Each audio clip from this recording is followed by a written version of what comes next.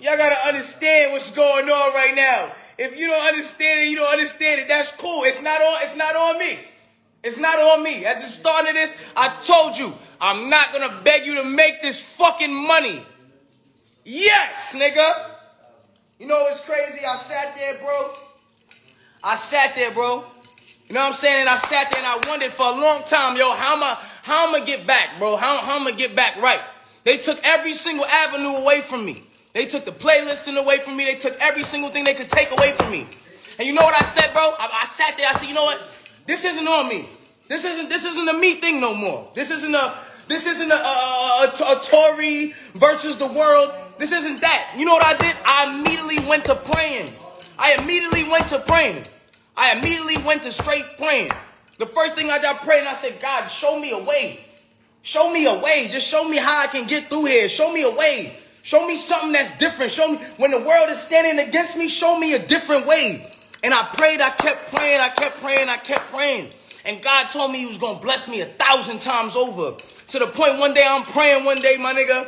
And one day I'm all praying and it gets to this standpoint where I'm like, yo, I'll just start, it's like God just starts speaking through me and he's telling me, and I'm praying with my man E, and I'm like, and God's speaking through me, he's just like, y'all are about to step into something that you can't even fathom the blessings of. Like, you can't even fathom what this is about to be. You can't fathom what this is.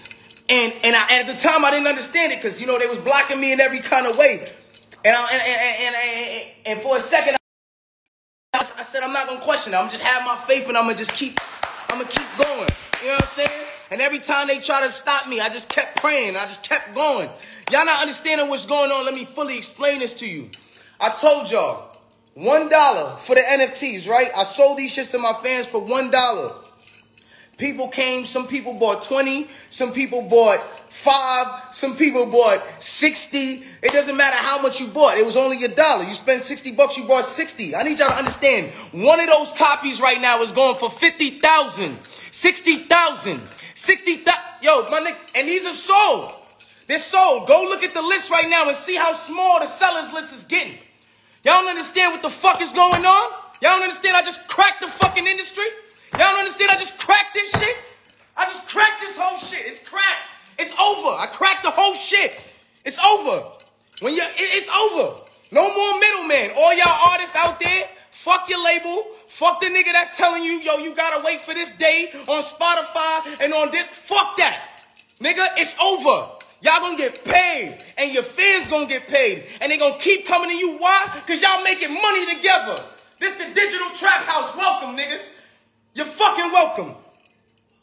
We here. We here. You understand why I'm going so crazy? I can't believe I did this shit my fucking self. This may not make sense to niggas like y'all. Some of y'all niggas, it hasn't registered yet. It hasn't got there yet. It hasn't got there. Y'all niggas like, yo, why is he screaming? Come on. Understand. Look into it. Do your research, nigga. This is revolutionary, nigga. This is history in the fucking making. It's niggas right now. I think the lowest copy right now is going for 30,000. The lowest you can sell it for. Imagine a nigga who bought 5. Imagine a nigga who spent $5. Imagine a nigga who really spent $5, my nigga. He can make 500,000 selling them bitches for 100,000 right now, and niggas are buying it, nigga. Have you niggas ever sold an album